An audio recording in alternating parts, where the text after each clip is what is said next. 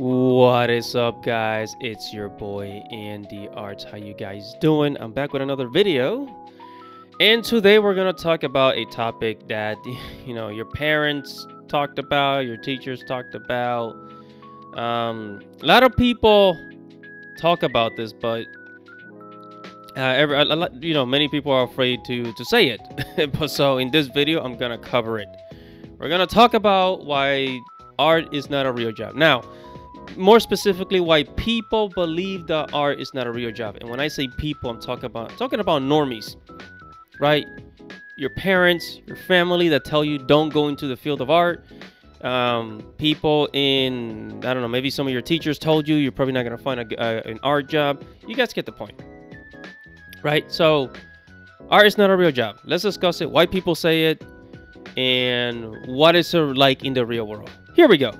So let's start out with the reality, right? So the truth about art is that art is not a primary necessity, right? So what are primary necessities for the average person? So food, water, shelter, health, transportation, education, so everything from grocery stores, buying food, water, so-and-so, shelters, apartments, houses, so-and-so, health, going to the hospital, medical facilities, nurses, doctors, dentists, medical practitioners, you get the point.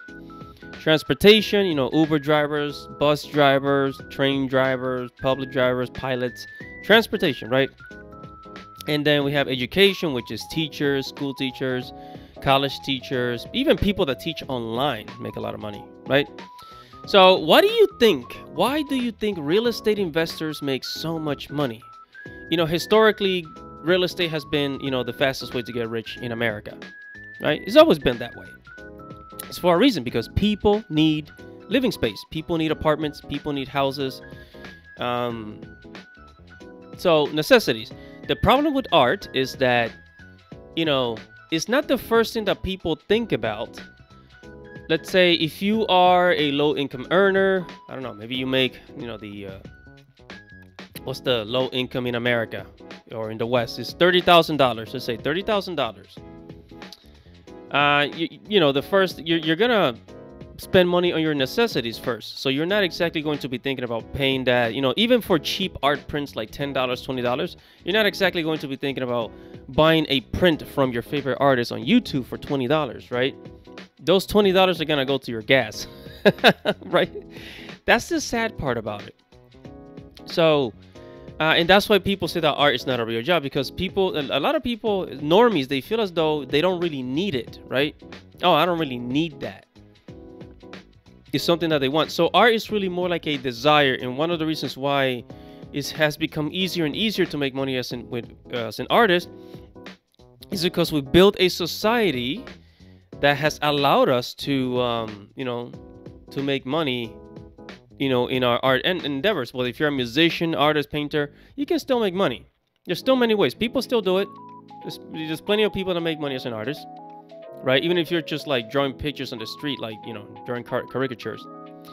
So it is not a primary necessity. It is a desire. Art is a desire. So once the people that buy art are usually people that have, they have their shit together.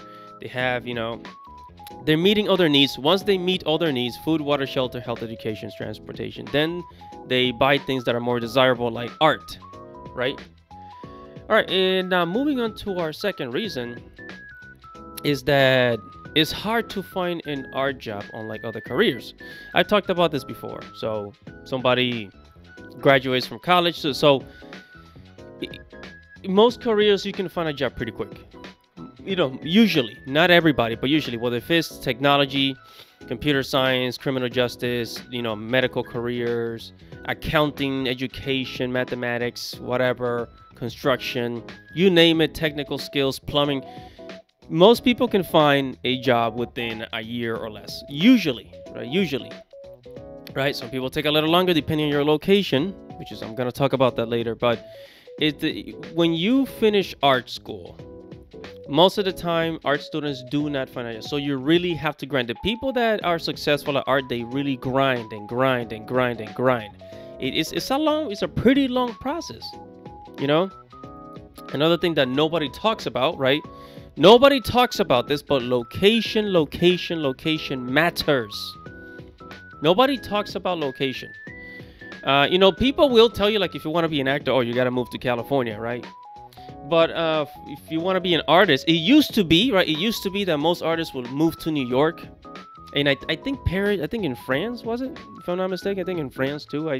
But that's like old school. That's like something from the 1950s, a different era. We're in 2023, a different era. And although we still, you know, you can get a remote job, when you're trying to land that first job, you're most likely it's not going to be a remote job. You know what I mean?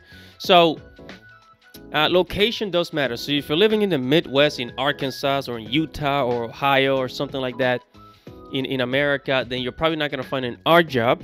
Okay, that's why some people go for like a graphic design degree, the field of graphic design, so that they can find work, right? So they can find work, and then they'll go into a different art job like animation, illustration, right? So location does matter.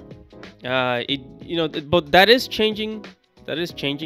So from now on, I think a lot of animators, you no longer have to like move completely to California, because a lot of that is changing. A lot of that is moving out. A lot of companies are also moving out of California, you know, except for Disney. Disney's staying in California. But other companies like Netflix and a lot of other companies, they're moving out of California for various reasons, you know. So location matters. Think about location. You do have to think about location in where you're going to work. Where is that job located?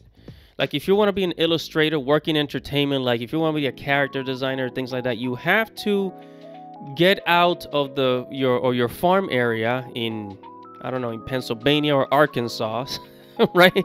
You got to get out of that small town and move your butt over to California or to New York or down to Texas, wherever. You know, that's how it is. That's how it is.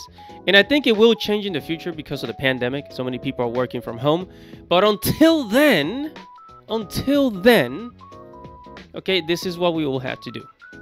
There's also the problem with AI, but that's a different conversation. Now, another problem with art is that most art jobs are contract work. So you will be freelancing most of the time. Okay. The one YouTuber that knows more about this than I do is Mew Triplet. Mew Triplet actually worked in the industry. Okay, I've never worked for Disney, but Mew Triplet has. You can, guys, I'm gonna show you a picture of her right here, of her YouTube channel. Go out and check out her YouTube channel. Very helpful. All right, so most art jobs are contract work. Okay, I've actually worked as a graphic designer years ago. I worked with somebody, and it was a bit of a waste of time, but it's once the job is done, you're probably going to spend another few months finding another job. For animators, once the series is over, you're going to have to start looking for another job. That's just how it works. You know, a lot of artists work with unions. It's just, you know, something that's just popular in the field of art, working with unions. But in the meantime, you should be looking for work, like for Upwork, Fiverr, and now Artistree. Artistree has a marketplace. You can go on Fiverr.com, find clients over there. Upwork, freelance, put up your own website. You know, that's the way to do it. Because most of the time when you're an artist, you will be independent. Like it's gonna be like half freelancing and half working for somebody. Because when there's no work, you're gonna have to freelance. That's just how it is. You know. And my advice to those who are in the art world is to use the experience you gain to build your own art business on the side. So when you build an art business on the side, selling prints, selling, I don't know, selling things, selling your art, doing commission work, going to anime conventions and, selling your stuff at anime convention, which, by the way, a lot of people make a lot of money doing that. Selling at anime conventions, Comic-Con, you guys get the point. So make sure to have a side bit in your art business on the side. Let's say while you're working at some advertising agency or whatever, or you're working for some kind of studio, make sure that you're you got your YouTube channel on the side, you got your social media on the side, and you're putting your artwork out there. You got your little website where you got your portfolio there, so you can get commissions, sell prints, and you generate income outside of your job, and that will help you keep yourself afloat. You have a second income stream. So I'm gonna leave it there. So that's the reason why a lot of people say art is not a real job, because it's most of the time you're not gonna be working by the hour. I would say one of the most steady art jobs is really being a teacher, teaching art at a school, teaching art at a college. As a matter of fact, teaching art on YouTube, or teaching art online, starting your own courses online. That's very, very profitable. Teaching is very, very profitable. So I guess if for those that want to secure art job, be an art teacher. Like a lot of us don't go to school and then leave school so that we can go back to school and become a teacher. We don't want to do that, but if you want a steady job, that's something that we're gonna have to consider. Right, so whatever your thoughts are, make sure to comment below. Make sure to like this video, subscribe to the channel, hit the notification bell for future notifications. It's your boy Andy Arts. Subscribe to the channel, and I'll see you guys in the next art video. Peace.